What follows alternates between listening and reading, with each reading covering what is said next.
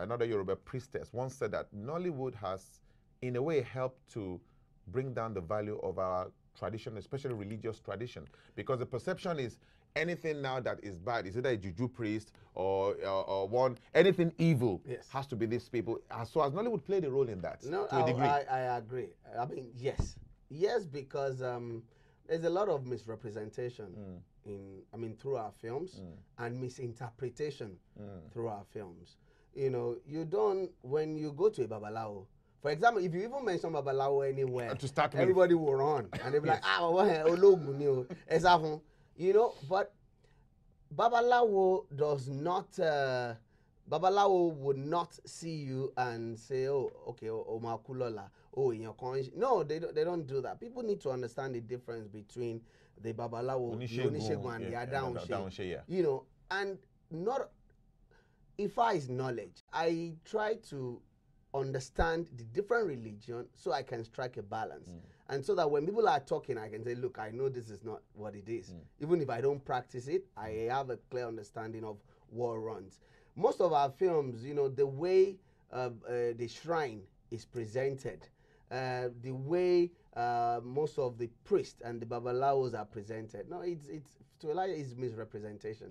And even some of the chants and the odu and the use of those chants, the use of those they are misused. So when you see a proper babalawo, you know, most times they will be like, no, come on, you know, you don't do this.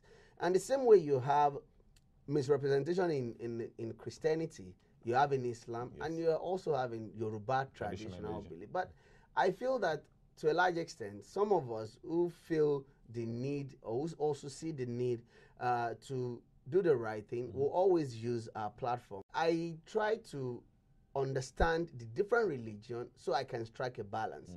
And so that when people are talking, I can say, look, I know this is not what it is. Even if I don't practice it, I have a clear understanding of what runs.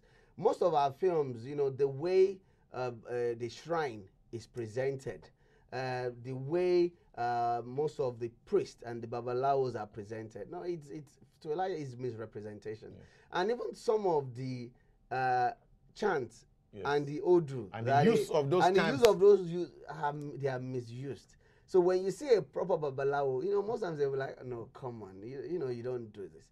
And the same way you have misrepresentation in Christianity, you have in Islam, and you also have in Yoruba traditional belief. But I feel that to a large extent, some of us who feel the need or who also see the need to do the right thing will always use our platform. There are like 100 people in that garage working. So it's a proper garage? No, it's a proper garage. You have upholsterers, you have rewires, you have painters, you have panebeaters. So it's not just your roadside but mechanic. It's the core raw mechanic workshop. But when I went to pick him later, because I told him I'll come and pick you at 4. When I got there, it was that video I posted, that was what he was doing. And I said, okay, oh yeah, let's go. And he said, can I finish this thing that I'm doing? So I had to, I said, oh, great. So I had to stay another 1 hour. And before you know it, they started calling him an engineer. And every morning it would be the one that would say, oh, they're doing environmental in the workshop today. So I have to get there early and all of that. And it will tell you about parts, you know, car parts. And number 12, number 14, I'm number telling 16. you, so it's useless. So the story, people will really connect with the story. 80% of people with certificates from universities or higher institutions end up doing not what they want to do. Absolutely. But education still has a role to play. No, it's key.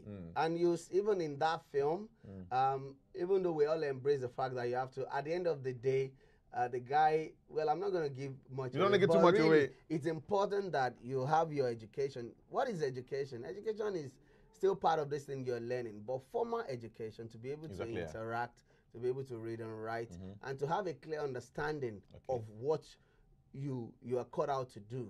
That for me is education. And that's essential. That's very key.